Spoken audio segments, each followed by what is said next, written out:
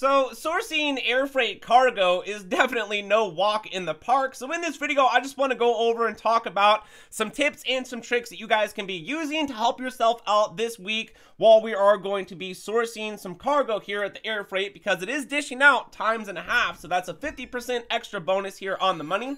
Alright, you guys, so this is it right here. I actually got a mission that's going to be one of the easier missions. So the easier missions are going to be this. They're just going to be vehicles like airplanes. That's all it's going to be, is just like some sort of aircraft. You have to go get the aircraft and then just bring it back to the hangar. That's the whole mission right there. And if you guys have been doing any type of air freight, sourcing of cargoes or anything like that, you would know that they give you some god-awful missions. And nobody wants to spend like a half an hour doing one mission here for sourcing just one crate that's only worth like $30,000, okay?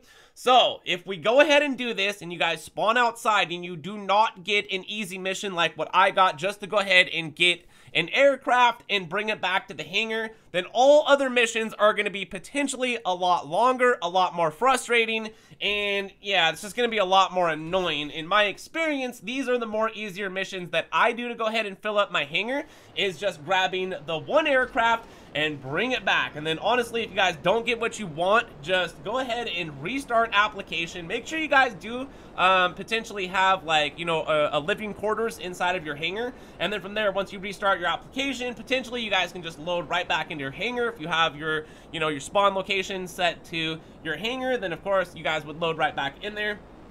Because for me personally, right now, I am not messing around with any other missions besides these type of missions right here. And literally all I have to do, since my hangar is over at the military base, a lot of the times, like, all I have to do is just go into Sandy Shores here. I'm literally just flying out to Sandy Shores. I'm probably gonna have to battle a couple people, like some gang members or something like that, but that's an everyday thing anyways in Grand Theft Auto. Grab a vehicle and then just scooch on back to the hangar, turn it in, and bam, we are good to go. Also, I wanted to remind you guys that this week, hangars and all modifications for hangars are 30% off. So if you're wanting to go ahead and switch your hangar or something like that, maybe you're in LSIA, you want to go back to the military base, maybe you're in the military base, you want to go to the LSIA, well, you guys are going to be getting a discount this week to be doing that and also setting up modifications. So it looks like I gotta go to this hangar over here. There's literally only like 2 hangars out in Sandy Shores. There's this one right here, which would be Trevor's hangar, I think. And then there's the other one out there in the desert, whatever. And those are like the only 2 locations that I've ever had to go and get some of these vehicles like this. I think this one right here is like a Rogue or something like that. I don't know. And then also, just to let you guys know, if you don't have like the discounts on any of these vehicles, these flying vehicles that came into the game a long time ago with the hangar DLC, each time that we steal one of these vehicles, we will be actually getting the trade value price.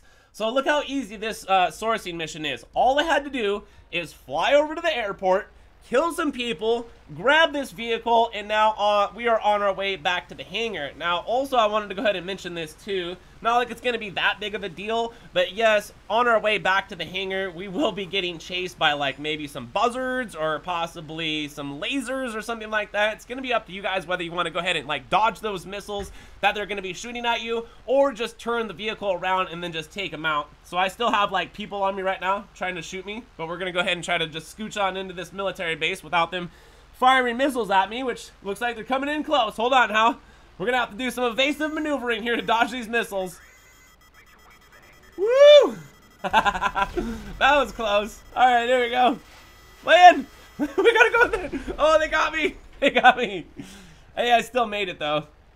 Still made it. And there we go, you guys. I literally just sourced a cargo, and it was super easy.